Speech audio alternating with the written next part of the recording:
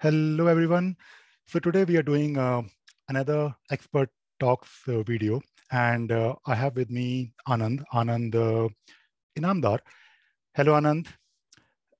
Hi, Ravi. Nice to be here with you. Yeah, thank you very much, Anand. So Anand is the CEO of a company called Amoeboids. I hope, Anand, I am pronouncing the name correctly. That's right. It's called Amoeboids. Perfect, perfect. So, Anand, before we start this session, do you want to maybe spend a couple of minutes explaining about what you have been doing? First of all, we would like to know about you, a bit about what you have been doing, and especially your experience with the Atlassian ecosystem. And I believe your company is also focused on Atlassian. So maybe if you want to tell us more about yourself, that would be awesome. Sure. So my name is Anand Inamdar. Obviously, you've talked about it. Now, I'm a product guy, right? I really enjoy developing new products which solve the real world problems for the customers. So back six and a half years ago, I started Amoeboids Technologies along with my couple of friends who are, totally into tech part, right? They are hardcore techies. Right. And back then we didn't really have a thought process as to what market we are going to target, what product we are going to develop. Obviously, before that, while we were working in our corporate jobs, we had been working with Atlassian products, Jira, Confluence, Bitbucket, and so on. Okay. And that is when the idea about developing Atlassian apps came through, right? So we already knew how the products worked. Yeah. Now we wanted to experiment and see whether what we develop can become helpful for the teams that are out there. Makes sense. Right. So that's where the Atlassian ecosystem journey started. Initially, obviously, we had a little bit of, let's say, balanced approach wherein we put out a couple of apps on the Atlassian marketplace. We waited the feedback to pour through, right? And in the meantime, in parallel, we were doing a little bit of consultancy, outsourcing kind of work. Obviously, right, since the beginning, we wanted to focus on the product. But before you can totally become sustainable on any one of the software products, you have to taste the waters, right? So that's what we were doing. Okay. And a couple of years into it, once we had launched those apps on the marketplace, automated release notes being one of them, we realized that this definitely seems to be resonating with the ecosystem. We had gotten a bunch of customers. They were really, coming back with a lot of requests, right? Can your app do this? Can your app do that? This really seems to be a great idea. What if your app was able to solve this problem and that problem? Right. And that is when we realized now it is possible to become completely sustainable based on the product business itself. And that is when we switched over the entire thought process. We stopped doing the consulting work, the outsourcing work, and totally switched over to the product development part. Now, as of today, we are a platinum marketplace partner on the Atlassian ecosystem. Okay. Exhibiting higher standards of customer centricity and security as far as the cloud variants of our apps are concerned. Right. The team size stands at 23. The entire team is based out of Pune, India. And like I said earlier, there is no consultancy. We have a bunch of apps on the Atlassian marketplace, to be precise, 9 as of today, paid apps. Almost all of them doing fairly okay. Some of them doing really great. Some of them sort of getting into a situation where they should grow going forward, and one or two maybe sort of just didn't click with the customers. So that's where we stand as of today. No, we don't do any Atlassian consultancy. Everyone is focused solely on doing the product development. Yeah, that is good to know. I think it is great that you have a very clear focus on what you want to do. So being a CEO, do you still code, or you're focused on managing the company? I mean, majority of my time goes into product management, right? Because that's the core area that I am interested in. Right. Now, having said that, obviously you have to be a generalist. You have to wear all the hats, be it marketing, be it sales. You even need to talk to the developers, even if you are not a developer, right? So I tend to wear all those hats at different points in time. But all in all, the core focus, as far as I'm concerned, is product management. Okay, yeah, that is good to know. So I think today we want to understand and look at how your app automated release notes for Jira works. So feel free to share your screen, and I believe you have something to show us today about this app. Sure, why not? Yeah. So definitely, what I'm going to do is I'll share my screen, but I won't really go into minute details of the app, right? I don't want to turn this into a kind of product demo. Okay. Right? So I'll stick to the gist of the app, how it works, and you can pose any questions that you have that you think will be useful for your audience. Yep, let us do that. Perfect. So I'm going to start sharing my screen. I've just started sharing. Let me know if you can see it. Yes, I can see it now. Okay. All right. So what I've done is I've navigated to the automated release notes screen inside of a Jira project. All right. Now, one thing to know here, we have two screens inside of ARN. One, we call it in-project ARN screen. And the second one, we call it cross-project ARN screen. The nomenclature itself makes it pretty clear. The in-project ARN screen is the one that you're going to access inside of a Jira project. And the cross-project ARN screen is something that you access from this apps menu at the top. All right. Okay. That's the cross project. Sure. Now, as far as the app is concerned, there are two core features of ARN: templates and rules. Okay. Templates is how you design your release notes document. And rules is how you automate the process of release notes generation for a specific version, for a specific project, or multiple versions across different projects. All right. Now, obviously, when I click on create, I'm talking about templates. When I click on create, I'll be brought to a page where I can design that template. That's the gist of the entire app. Majority of our conversation is going to focus on this area. Now, let the page load. What I'll show is you can choose these different types of template, the different types of formats. So there is email, there is PDF, there is Confluence, there is JSON, there is HTML, Markdown, and customer portal announcement for JSM, right? Right. Now, obviously, based on the context, there will be some differences in the template builder. Right. For example, in case of Confluence template, you'll have some access to additional macros, which you won't be having in case of an email template. Whereas when you're talking about a PDF template, you'll be having some additional configurations that are focused on headers and footers for PDF documents. Okay. Right. All right. So these are the variations. But having said that, the core of the app still remains what we call this as JQL section, the one that I'm hovering on right now. All right. So basically, using the JQL, I believe you can have some, issues dynamically loaded on this particular release notes. And apart from the template that, of course, you can design, and I can see here that you can have your own logo. You can have some branding if you want. That's true. So you can, so if you have observed already, there is some static text, right? So these are simple strings.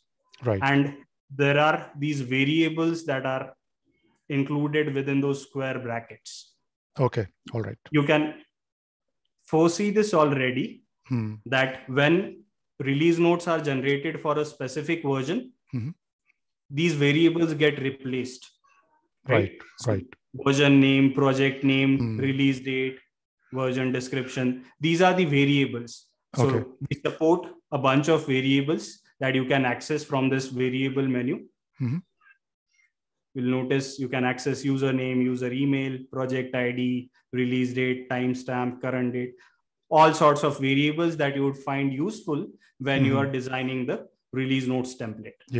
That's about variables. Then, like I said, the gist of the matter comes from JQL section.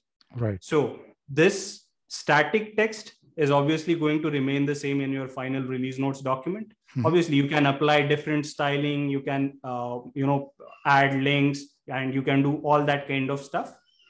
But we are still not talking about Jira issues, how they are populated. They are populated based on the JQL section. Right. So if you're looking at this, there are these 5 JQL sections: stories, new features, improvements, tasks, and bugs. Now, these are available by default. Although they look like broken, they are not broken. Right. That's one of the things that has been there almost since the beginning. But the good thing is people still understand the core comes from the JQL section, although it does not look correct. Now, when you click on edit, you'll be brought to the JQL section pop-up, which is where you configure the entire thing. Now, there are 3 questions the JQL section offers. First question is, what Jira issues should be included in your release notes document? Okay. Right? That's one question. Now, how does it get answered? It gets answered based on the JQL that you have configured here. Right. Again, if you notice, this is not a standard JQL. If you just copy and paste this into Jira, it won't work. What we have done is we have tweaked it a little bit to support these variables. Okay. Yeah. You have project equal to project ID, version equal to version ID, fixed version equal to version ID, right? And if you notice, this JQL, this specific one says, and issue type equal to story. So all it is doing is fetching all issues of type story from a given version for a given project. Okay. Now, that's first question that got answered. Which Jira issues should be included in the release notes document? Second question that gets answered here is, what data points from those Jira issues should be included in the release notes document, right? All right. And that is configured under the fields tab. All right. So basically you can decide, let us say, do you want to display like 10 fields or 3 fields? Correct. And I can see here, because this looks very intuitive, so I believe you can also, apart from selecting the fields, then comes the next part, like how you want to display it using the layout. Correct. So the third question that I'm going to talk about is about layout. We'll come to that. But first, fields. Now, by default, priority, key, summary, status are included. But obviously, that's rarely the situation as far as release notes are concerned. In fact, if you ask me, release notes should really be segmented based on the stakeholder persona. Right. Everyone shouldn't get the exact same release notes document, because everyone has different agenda, different aspirations from your product usage and so on, right? So this template builder gives you the opportunity to create these different templates for different stakeholders, for different personas. You can even have different templates created for different languages. Right? Oh, okay. That is great. So how you can do that? Obviously, you got to use the custom fields feature from Jira itself. So imagine I'm sending this template out, or rather the release notes that are generated based on this template for external customers. Obviously, it doesn't make sense to include priority, right? Yeah. Maybe status as well, because the release notes document is supposed to contain all the information for items that are already live. So key, summary, but even summary is at times not written keeping in mind the end customer. Right. So I'll just delete that. Rather, what I'll do is I'll include a couple of custom fields that we ourselves use in our release notes documentation. So you'll see a custom field that I selected called summary for public release notes. Okay. All right. And there is another field that we use. Just give me a second. I clicked something that I wasn't supposed to, so it went away. Let me show you the second field. So description for public release notes. So what I've done is I've added 2 custom fields. Now just imagine if you wanted to generate release notes in 2 languages, English and German. What you'll do, you'll have one set of custom fields for English language, the other set of custom fields for German language, and accordingly you'll map them in different templates inside of ARI. Okay. Yeah, right? Yeah, I think this makes sense. I think, and I can imagine why you did this, because now using these templates, we have this flexibility of selecting different fields, and of course, because it's a template, so you can of course configure it based on your projects or based on, as you mentioned, languages. Exactly. Not just that. I mean, we ourselves use it to segment the release notes document. What I mean by that is, like I said, customer users are expecting different set of data points as compared to your salespeople, or as compared to your internal Scrum development team, or as compared to your customer support team. Each one needs different set of data points, right? So what we do is we have these different custom fields and then we map them to relevant templates. Now, obviously, this is one-time procedure. Once you have designed the templates, once you're happy with it, everything happens in an automated fashion. We'll talk about the automation in a couple of minutes from now, but here the field selection is happening. You can further customize these fields. For example, in case of the issue key, if you're sending this one out to external customers, it does not make sense to display the issue key as a link, right? So you can further customize it. You just change it and make it display as text. You can have further configuration by applying custom styling. You can apply custom CSS on specific fields as well. I won't go into that much of detail, but that's the kind of flexibility that's available. It is good to know that you can do that, because I know that my customers always ask me about changing this fields color from grayish to reddish. So that is good to know that you can do that. Some inline CSS. And the third question that we were discussing, right? How the final release notes document is going to come out. That's defined under layout. If you set it to tabular, which is set by default, obviously you can imagine all the fields that you have chosen in the order that you have put them up, you'll get them as columns. Straightforward, nothing complicated. Obviously, you can apply custom styles to control the width of those columns. But that's the level of customization. Higher level of customization is obviously possible in the sequential layout. Now, when I say sequential layout, I'm essentially referring to a kind of free form template. What I mean by that is we have chosen the fields that we want to be included in the final release notes document. Now I can structure them the way I want. Right? So maybe, go on. So it's like another template within a template. Exactly. So what you do is, let's say you want maybe bullets for each one of the items that are included in the release, right? So you say key summary. I'm just giving you an example. I'm not including the actual custom field that we have chosen. You'll get the error invalid variable because we have not included the summary field. We have included a custom field. But you can just copy paste the variables and you'll get the idea, right? So let's say I wanted to change this a little bit. Maybe I wanted key in the first row and then have the summary indented in the second row. All right. Right. So you can do all these sorts of them. You can make the key bold, italic. You can have it in a different font size, in a different font, and so on. So there is no restriction as to what you can do. This is a WYSIWYG editor, right? So you can do almost anything that you would want. And the same structure, the same pattern is followed for all the issues that are returned by the given JQL. Right? So that's the gist of JQL section. Now, within a given template, you can insert as many JQL sections as you want or as little as you want. In fact, if you look at this, there is this group by possibility.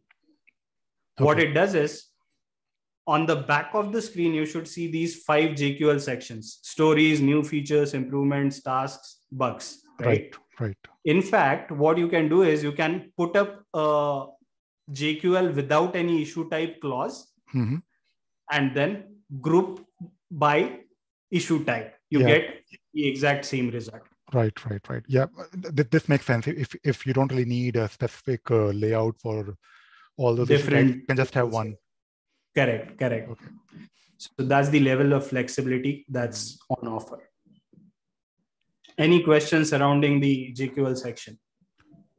No, it looks quite straightforward to me. I mean, at least for me, because I know how JQL works, and I can also see myself using it easily without looking in the documentation.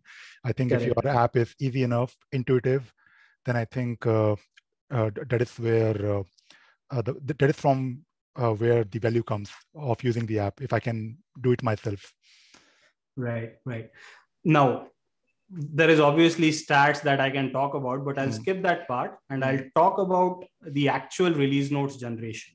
Right. Now, template, obviously you can just preview it just to ensure that it's working as expected. When you preview it, depending on number of version variables that you have utilized in your JQL sections, system will ask of you which versions do you want to generate the release notes for.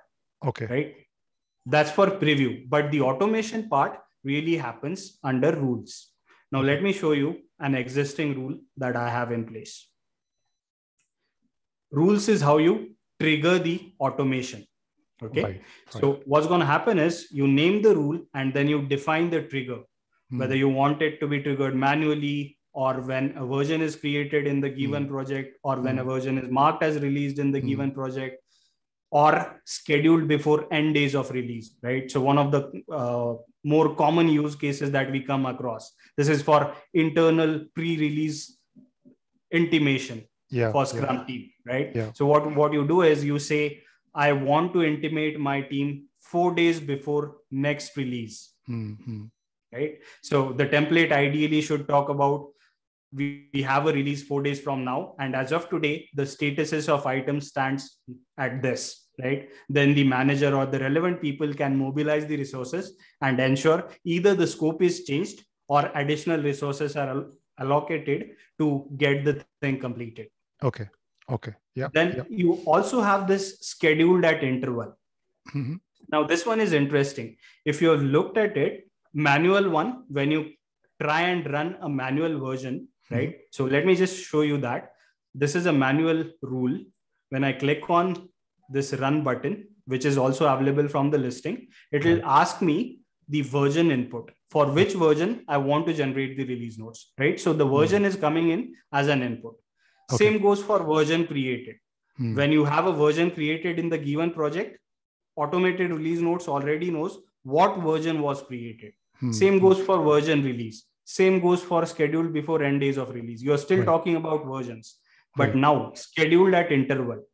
This one is not going to pass any version variable, right? Okay.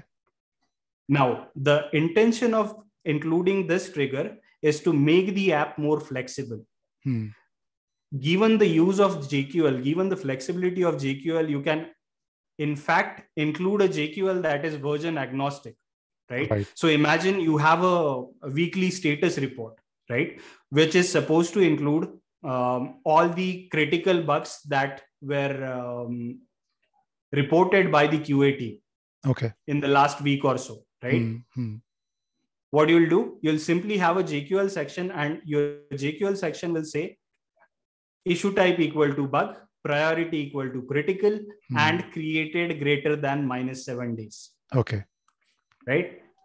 Now, you can have this configured to run every Monday morning, 9 o'clock, or whenever you have that internal meeting set up.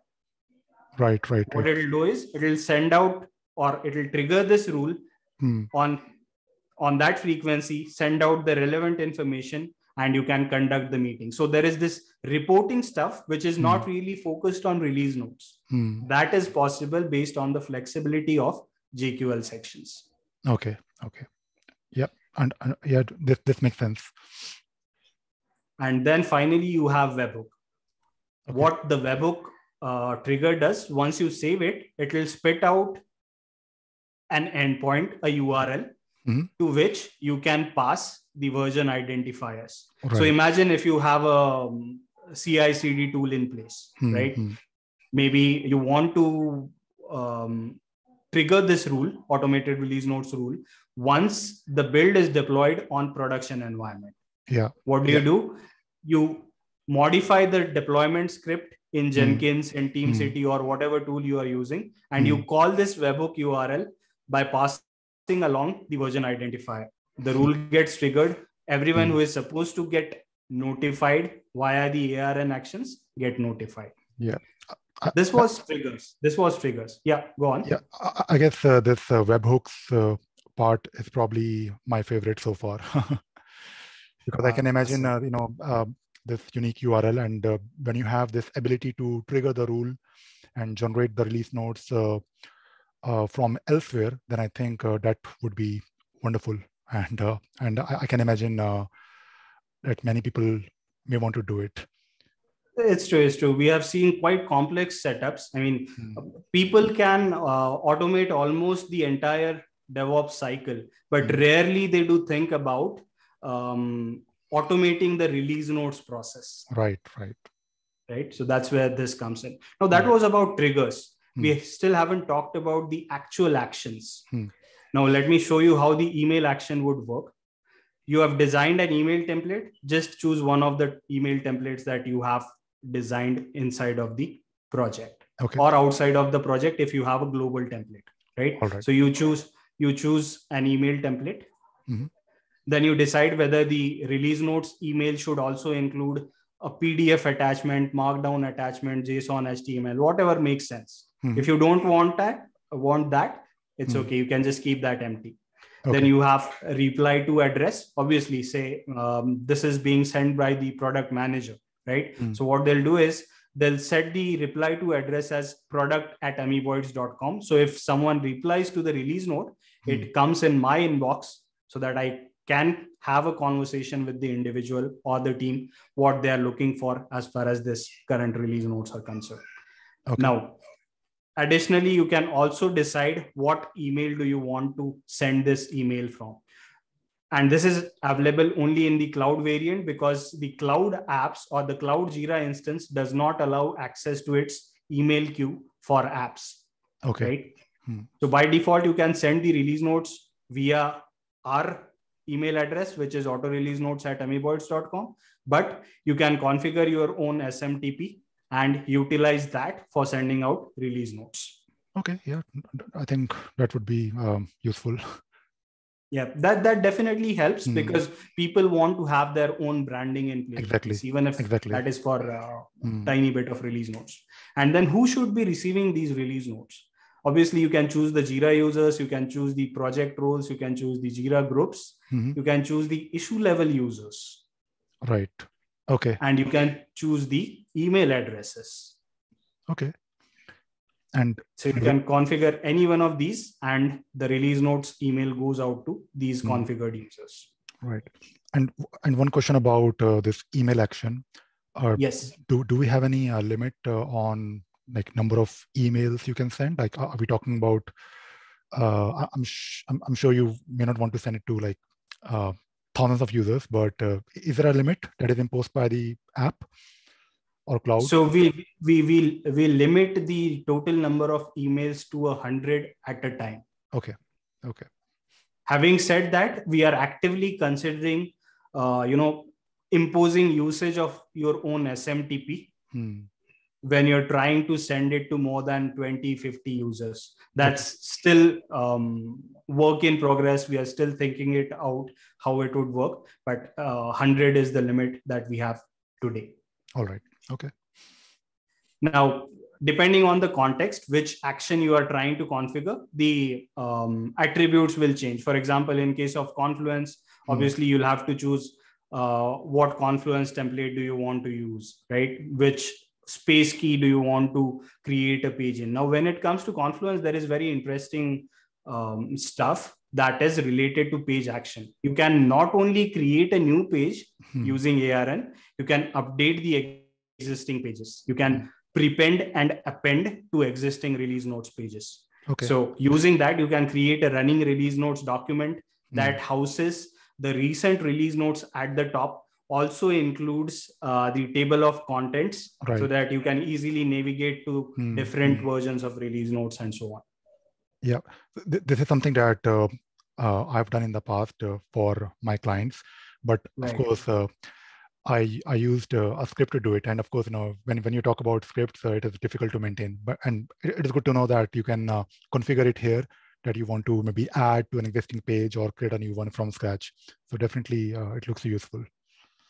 That's true. That's true. And then obviously you have post action, widget action, release page action. I won't really go into the details of all of these because it's going to take time. But the entire idea is whatever different channels you can think of as far as release notes communication is concerned, we are trying to support all of them via ARN.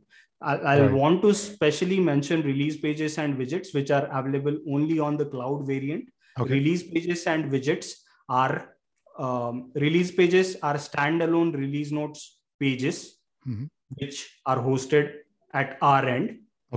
And widgets are exactly these. So I just clicked on this button here. Let it load. My Mac is misbehaving a bit today, so it's taking time. But you'll notice the widget has loaded. This is actually getting served from our ARN cloud instance. So the release notes are populated, right? And you just have to insert the JavaScript snippet inside of your web or mobile apps, and the release notes widget appears right in here. Okay, yeah, that is interesting because many people use a similar widget for Jira service management based projects to reach out to customers, but I can also find a use for this widget to communicate or to tell your customers about any new updates that you may have.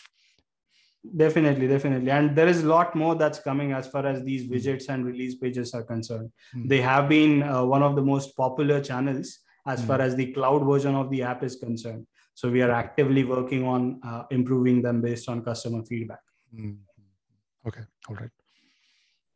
So any questions? I mean, so you mentioned that's the core of the app. Yeah, it looks good. It looks great. And I do have a few questions. Now, we are talking about, of course, automated release notes, and what you showed me is on cloud. But I guess you also have a similar version on server, and you mentioned that there are some features which are either different or not there on server version. So, do you want to maybe quickly sure. tell me about those differences? Right. So there's not much of a difference actually. The only difference lies here. Release pages and widgets are available only for the cloud variant. And second difference is the SMTP. SMTP setup is available only for the cloud variant, because in case of on-prem Jira, it does give you access. When I say you, the app access to the email queue, so that release notes emails are directly going out via Jira's email address. Yeah. I understand. These are the only two differences. Okay. And talking about, because you were showing Confluence. So let us say if I'm using this app on cloud, and I also have a cloud instance of Confluence. So I guess this integration will work or will rely on the application links, right, of Jira and Confluence? No. You have to configure this as Jira administrator. There is a separate configuration panel where you have to configure it using your API token and email address. All right.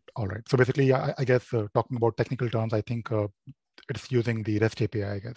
That's right. The reason being, we have some customers who have completely weird setup, right? They have Jira on cloud, Confluence on server. So these are the different kinds of setups we wanted to avoid as far as application links is concerned. So we kept it simple. You just have the direct REST API integration. You provide the credentials, which are stored in an encrypted fashion. Right. And you can utilize the app. Okay. Yeah, that is good to know. And if I want to use it, let us say I have my own free version of Jira Cloud. Can I use your app? Do you have like a free Oh, version as well? definitely. I mean, irrespective of whether you have a free version of Jira or a paid version of Jira, as far as cloud is concerned, we do have a free variant of automated release notes. Okay. Right. So we wanted to give back to the community, given that a lot of these ideas have come from the community itself. Right. So what the free version does, it offers the exact same features. There are no differences whatsoever. The only difference lies between number of automated executions. Oh, okay. In the free version, the number of automated executions are limited at 5 per month. Okay. But having said that, you can still utilize the templates by previewing them. So just imagine, what do you have out of the box in Jira? The release notes feature I'm talking about. You have a simple template that you cannot change pretty much, and you have to copy the release notes content and paste it somewhere else. Right. Now, if you don't want to pay for release notes generation, that's okay. And if you're on cloud, just install the free app. Don't worry about the automation. Create the templates. There is no restriction what kind of templates you can create, right? Similar to how you were copy pasting in Jira, just copy paste the content using template previews in the free version. The benefit you are getting is the templates are completely flexible. You can design them the way you want, which is not the case with default out of the box feature in Jira. Good. Yeah, that is great. I think what I'll do, and what I normally also do whenever I have free time or whenever I encounter a new app on the marketplace, I try it and I install it and I try to use it myself.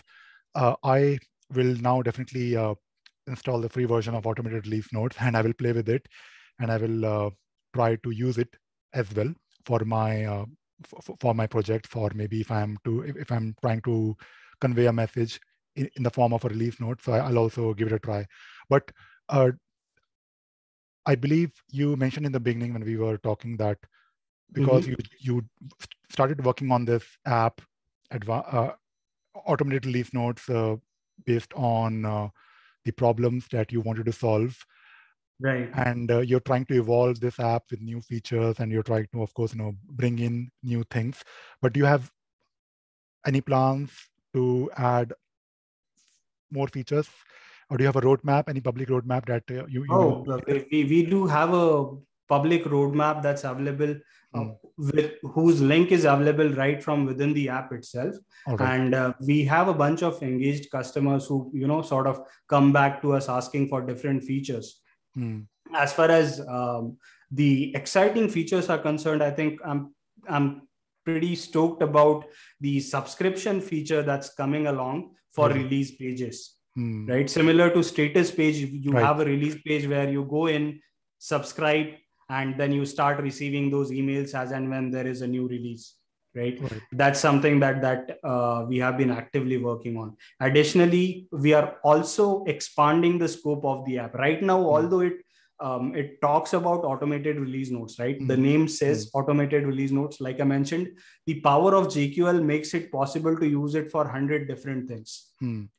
In fact, one of the community leaders, Fabian Lopez, right? He wrote a couple of articles in the Atlassian community saying he generates 18 reports in a single click using automated release notes. Even we did not know that these were the possibilities, right? So what we are doing is we are trying to broaden the scope of the app by allowing additional bit of reporting within this. So there are going to be some graphs and charts that are generated on the fly, similar to JQL section, and those you can include in your release notes document or reports. This is actually, just to share with you, that this is actually one of the mostly asked question, not only on the community, but also people ask me directly, how can we send regular emails with some reports? So if you have plans to bring those features, then that would be awesome. I'll definitely keep an eye on this app now. So thank you very much, Anand, for your time. I think this session was really useful. I learned a lot, and my plan is to now give your app a try. I'll definitely use the free version for my own personal use, and I will definitely share my feedback with all of my subscribers. Normally, what I do, I try to play with the apps, and I also make a video so that people who are trying to do something with Jira, people and organizations, they want to maybe solve a problem, but they're not really sure. So I basically make a video on those apps to share with everyone. So I'll definitely do that. And once again, thank you very much for your time today. Awesome. It was good to be here. Thank you for those insightful questions. And I'm looking forward to your feedback as well as the video that you're going to create for automated release notes. I will do. Thank you. Thank you once again. Thank you, everyone.